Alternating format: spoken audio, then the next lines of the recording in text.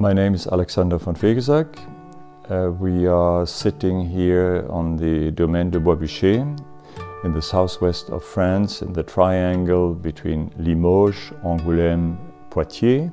I collected for quite a long time of my life. I was very much interested in industrial furniture design, and I sold a part of my collection to the Austrian government and acquired this property. It was always my dream to work with young people and to allow surrounding which is very inspiring for developing new ideas, and the activities are workshops for students from all over the world. The workshops are directed by international designers, architects, artists.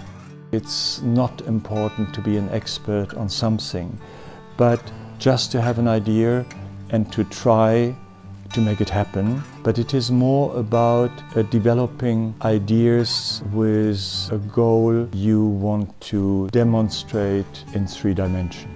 And the same happens in architecture. We did quite a lot of pavilions with Shigeru Ban, Simón Vélez, who built his first bamboo houses here in Boisbuchet. One of them flew away during the storm in 1999-2000, but the other ones became quite well known. Of course, the chateau is dominating building in the center from 1864. Then there is a mill down at the river. Further down we have a historical building, but it's not from France. It is a donation from the Japanese government. We have farmhouse. It's round about from the 18th or 17th century.